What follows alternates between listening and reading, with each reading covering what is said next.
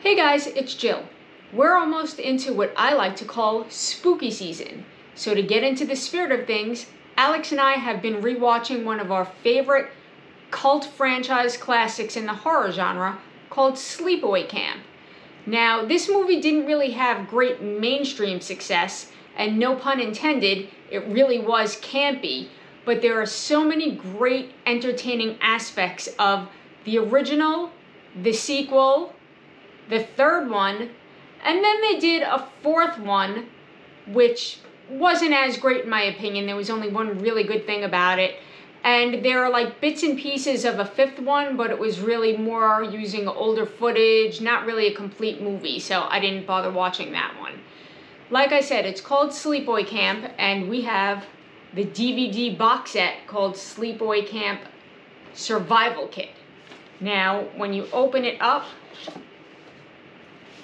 of course it has traditional first aid looking items, and the DVDs.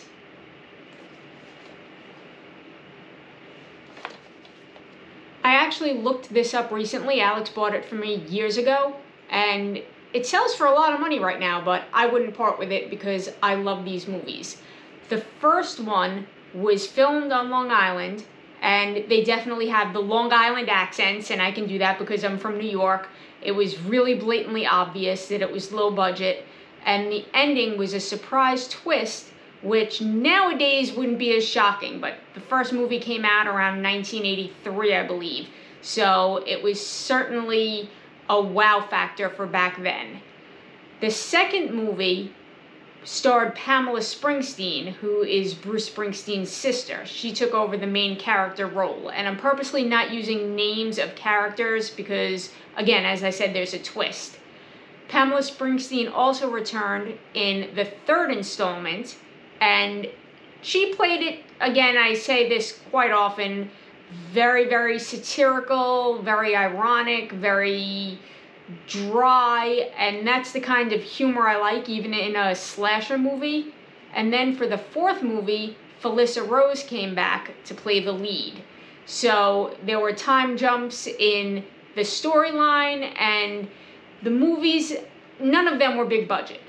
But the first three, all of the kill scenes happened fast and furious, which I liked. The fourth one dragged a bit, but if you enjoyed these kinds of movies, definitely watch the fourth one.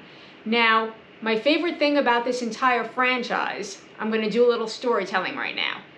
I'm not a name dropper. I've been in the entertainment industry for many, many years. And when I was a gigging musician, I also bartended in between. I worked at a local place in New York that had a regular following for karaoke.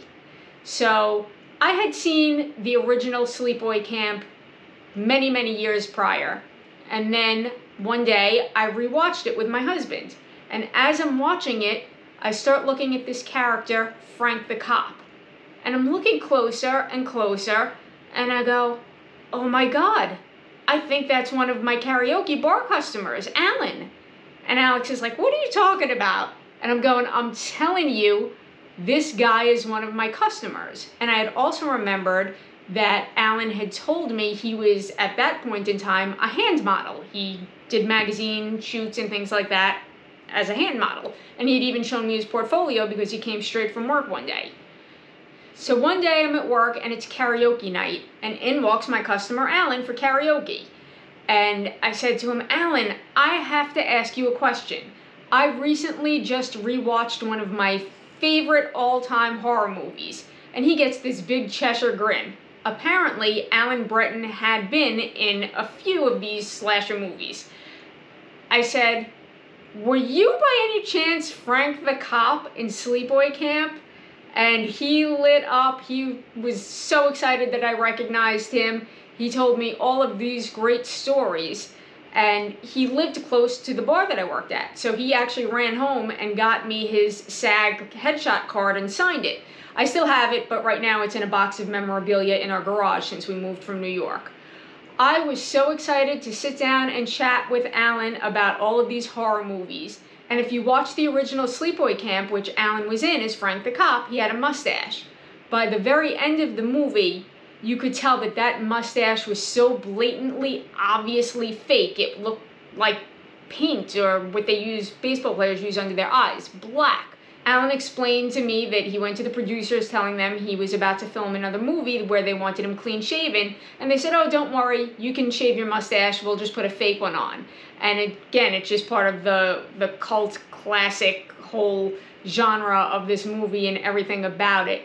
But I have to tell you, I've met people from Julia Roberts in her prime heyday, and she was quite cordial, to musicians that were my heroes, and so many people in between.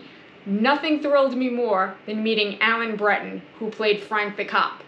It was just so exciting for me because, again, Sleepaway Camp is one of my all-time favorite slasher horror films. So if you're looking for something to watch right now, heading into spooky season, I do believe that it's available to rent or buy on Prime. You can check some of the other streaming sites, but don't expect any high budget things in these movies. They were shot in the 80s, except for the last one, which came out in the 2000s, but still, it didn't have a large budget, but it was just so fun, and there are so many sarcastic things in it within the killings that I found amusing for an entertaining horror film. So definitely go check it out.